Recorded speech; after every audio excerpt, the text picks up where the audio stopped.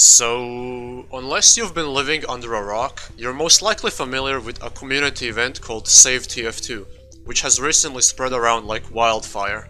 The news of this spread around thanks to an eponymous hashtag to signify it.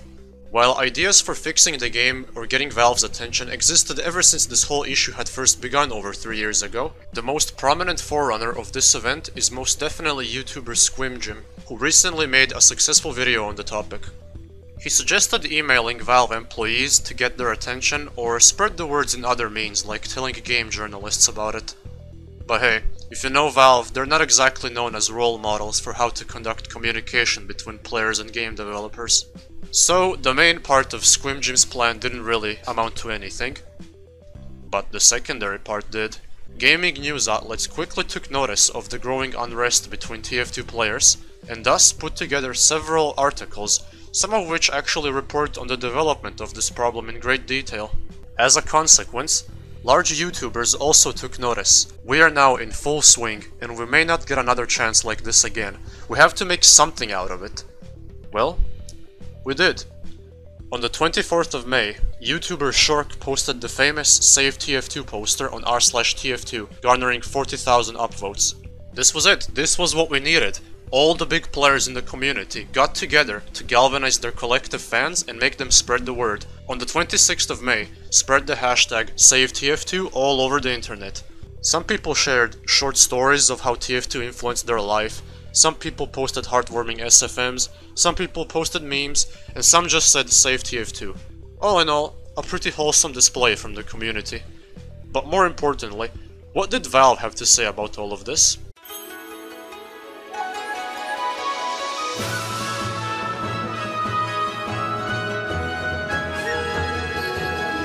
This is it, it's finally happening. Valve finally noticed us, and now they're gonna fix TF2. Gentlemen, we won the war. I wish I could say that. First of all, this account represents the TF team, not Valve. As far as we know, the higher-ups at Valve may have seen this whole fiasco and went, wow, what a waste of time. Think about it for a moment. We didn't get a single new piece of information from this tweet. Valve was aware of the problem as far back as 2020. When they restricted new accounts from being able to communicate on official servers, people thought this was a temporary measure before they start tackling bots head-on.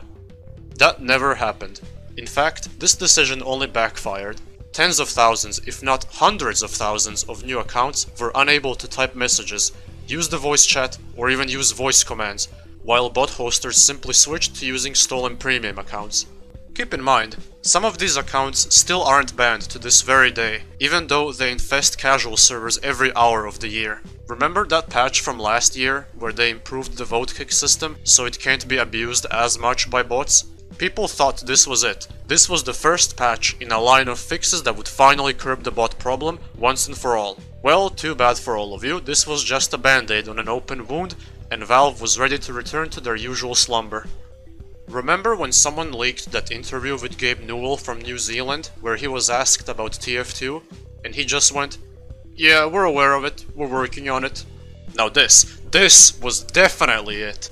The man himself said so, he is the one who uttered those words, and understandably, people were ecstatic about this. They were making videos left and right, forum posts up and down, TF2 is finally saved. Oh wait, except Gabe Newell hasn't worked on TF2 in like forever, and just gave the most generic corporate response imaginable. So many people took his words for granted that they failed to realize how he's a spokesperson, not a developer. He'll say whatever sounds good, but not too detailed as to avoid breaking promises. Now we are here. The TF2 Twitter account posted something after a long time, and we got another generic corporate response from it. People are getting excited again, and many are calling pessimists like myself stupid, like we think we're smarter than everyone else. Well, buddy, let me just remind you, you're dealing with Valve here. If they cared as much as we want to believe they do, we wouldn't be waiting over 5 years for a major update. All updates nowadays are restricted to minor bug fixes, cases with all community items, and seasonal events where they bring back old community maps and throw in some new ones for good measure. The game has definitely been on a steady decline in quality. Fewer and fewer bug fixes, only workshop items are being added to the game, and sometimes even that turns out to be disappointing because some of the maps being added are still in beta, while some of the cosmetics straight up look ugly. And this isn't just my own opinion. Many people have observed that Valve started handpicking items from a select few creators who follow a select few trends while making hats and unusual effects. Not only is the level of creativity dropping, but they are actively discouraging newcomers from investing time and effort into creating cool new items for the game.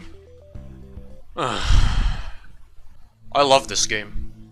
I used to play it 7 to 10 hours a day when I first started as a kid, and I still enjoy playing it with friends, learning new things, seeing all the goofy moments it has to offer, and sharing them on YouTube. The last thing I want for this game is for it to be forgotten by Valve and keep rotting in a binary cesspool of bots being run on Potato OS machines in someone's basement. I want to believe that Valve is doing something. I want to believe that they care. But they have desecrated my trust in them for so long that I can no longer stay open-minded about it.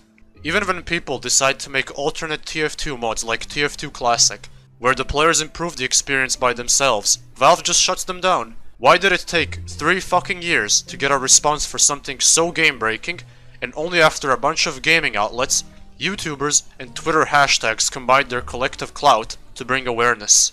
Are we just supposed to believe that Valve is finally working on TF2 again?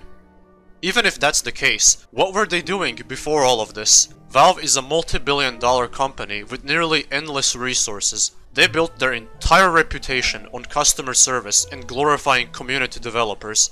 Do you really think a company like Valve has no solution in their reach? Until I see a new update notification where they specifically outline measures against botting, cheating, and DDoSing in casual servers, I will stay skeptical about anything they do with Team Fortress 2. And so should you. Thanks for watching.